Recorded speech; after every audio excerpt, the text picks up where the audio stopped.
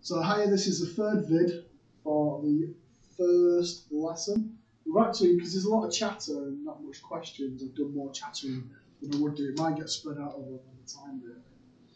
So it tells you that tan b is -3. So how can you draw a triangle with that? Well, if you see -3 as being 3/1, now what's quite nice about this, the minus is telling you it's obtuse.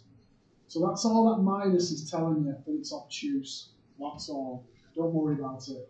Just draw your triangle as normal. So there's B. So tan is opposite over hypotenuse.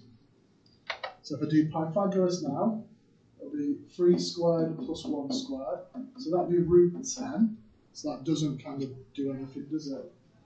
Right, so then it wants exact values. So it's obtuse, isn't it?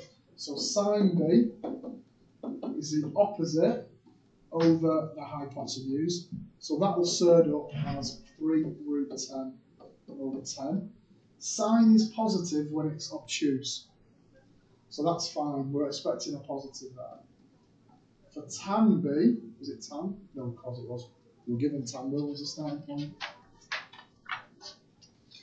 For cos B, it's the adjacent over the hypotenuse. So that surds up as √10/10.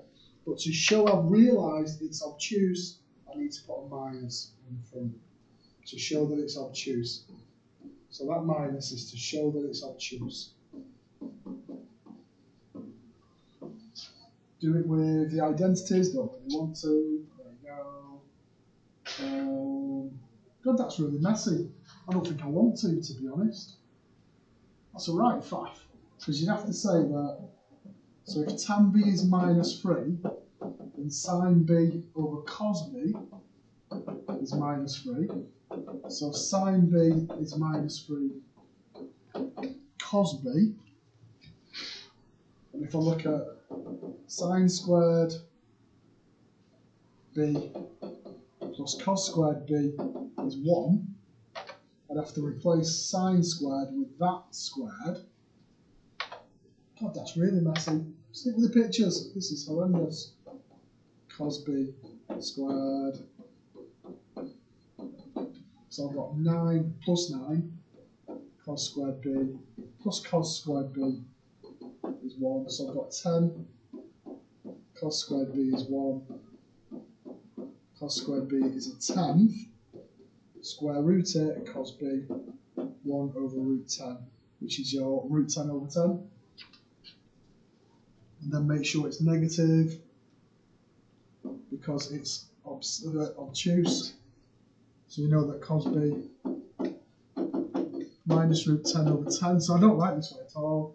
Drawing a picture is much nicer. I like to draw a picture. And then if I use the fact that sine b is -3 cos b, then sine b is I've wrote that too fast there, haven't I? That's me rushing it because it's rubbish. -3 cos b. -3 times by -√10/10. So sine b is 3√10/10. Stick to the pictures, please. It's a hell of a lot easier. Right, there's one for you to have a go at, which doesn't look anything like the one that we just done. Oh, for God's sake, what are we doing now?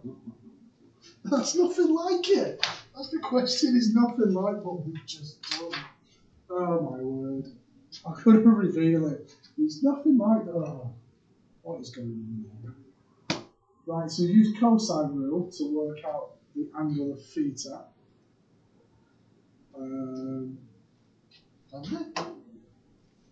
That's for cos theta, isn't it? Oh yeah, that's interesting. It wants the exact value of cos theta. So the cos theta is -1/3. And then the area of the triangle is 1/2 AB sine C.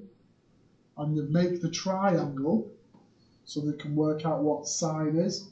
And then it's just 1/2 AB times by that fraction you get there. There's some consolidation there. I'm going to dump that. That's the end of this lesson because we've got loads of consolidation there. Bye-bye.